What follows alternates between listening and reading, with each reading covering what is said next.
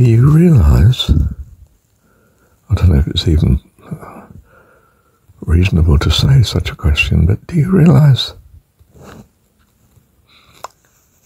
Well, the most outstanding thing that's happened to me in my life is that both sons have rescued me. The first, the eldest son, rescued me when the ladder slipped on a roof in the snow, landed on a steel cross effluent pipe on the house, and it was made of steel, not plastic. It held the ladder. My son, who was on the roof of the extension next to me, reached down from the roof with his arm, grabbed me and pulled me onto the roof safely. Do you see, God and Son rescued me in that physical situation. And in the second son, my wife having gone and I was homeless, took me in, and I occupied his living room for the best part of 5 years with him and his partner, who had the rest of the house, of course. Do you see, he rescued me spiritually. His dad. And God did through him, of course.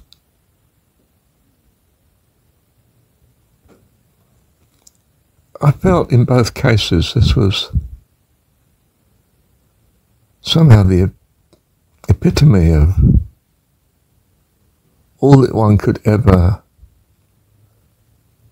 treasure in one's child, that they had the goodwill to rescue their dad.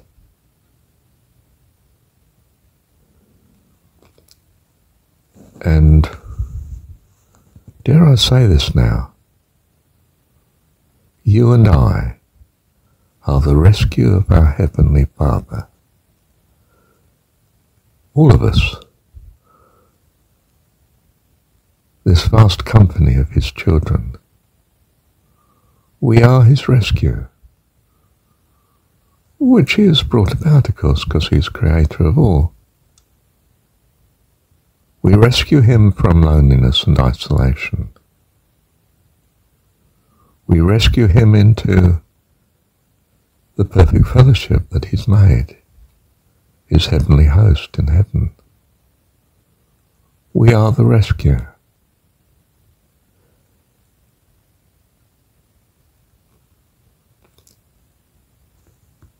He's made us to be his focus of his gratitude.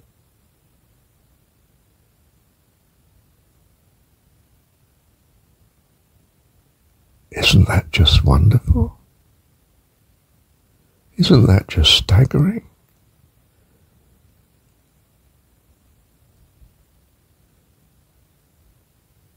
I don't know quite how to elaborate on this.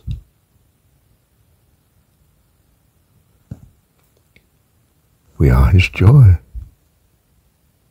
He's made us so. He's made us faithful and true to him.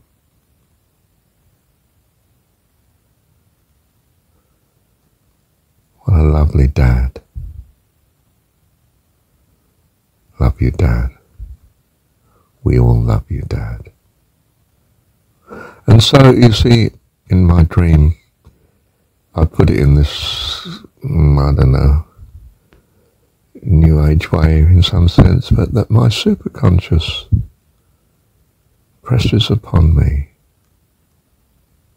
to be reconciled with Dad, to rescue him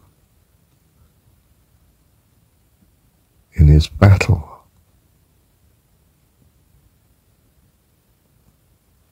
in his need.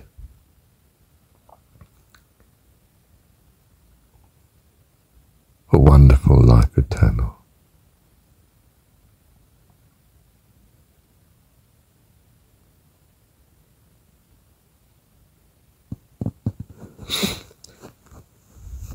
I'm not sure what all this means, but that it's something wonderful, of course. Just what you expect of an awesomely wonderful dad.